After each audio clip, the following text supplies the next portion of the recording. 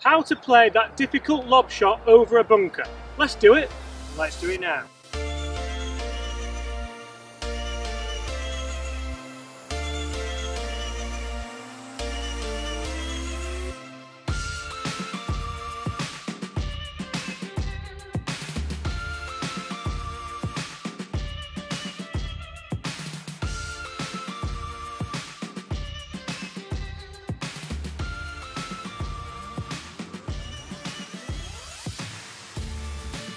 Hi everyone, James Robinson here. In this series we're going to look at all things short game. So we're going to be looking at pitching, chipping and putting.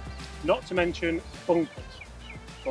Today we're going to look at the shot everybody dreads, which is up and over a bunker. We're going to give you two different ways of playing this shot. Last thing you want to do is leave it in the bunker. The next last thing you want to do is blade it over the bunker. So without any further ado, let's get down there. Okay guys, so we're here today on the third hole at the Els Club. So thank you very much to the guys for letting us come out here. So James is going to go first and he's going to display what shot he would play over this bunker. So James, talk us through it. Now, first things first, this really isn't the shot you would want to leave yourself. So if you are kind of planning on a hole, we've got a little bit of green to work with, but apart from that, we've not really got much else going for us. So I'm going to choose a lob wedge with 60 degrees of loft on there to help me get the ball flighted, to help me get it up in the air. That way I can choose my landing area, and that is something we will move on to and talk about more in future short game Saturdays. So I'm going to open the face up on this club, give myself plenty of loft, and from there I know that I need to keep the speed through the ball in order to get the ball in the air, get it over the bunker. And for me, that shot's done everything I wanted it to do. It had plenty of loft on it, it's landed nice and softly. There was plenty of speed through the ball to make sure the ball got over the bunker. One thing that I don't want to see people do is open the face up, lose the speed, decelerate, and leave the ball plugged in the face. That is a big no in my book. Chris, how would you play the shot? So, a little bit different to James. I have gone with the 56 degree, okay? We have got around about, I would say, 5 paces in between the bunker and the flag. So I want to give us a shot that is going to be less high tariff, hopefully more consistent. So I'm going to have a shorter swing and I'm going to play it a little bit like a putt, okay? Because we've got enough green, I think we can get something that's going to launch high enough and then roll maybe up to the flag. Again here, I'm going to keep the shaft nice and tall.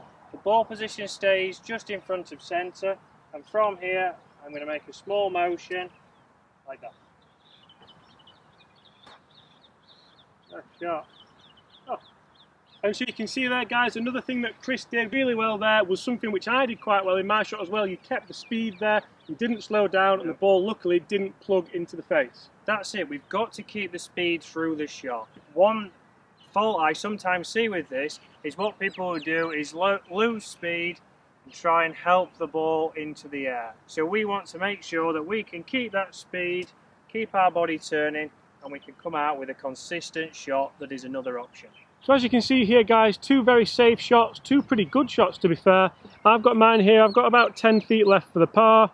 Chris has pretty much guaranteed his par. Guys, thank you so much for watching. Make sure you do hit those comments below and let us know what would you like to see in 2020 to help you with your short game. Chris, thank you so much for coming on, really appreciate it. Guys, Chris is our short game and putting specialist and he will be with us every Saturday, luckily, to help you with your short game. So make sure you get those comments below, make sure you get those questions below and ask Chris all things short game.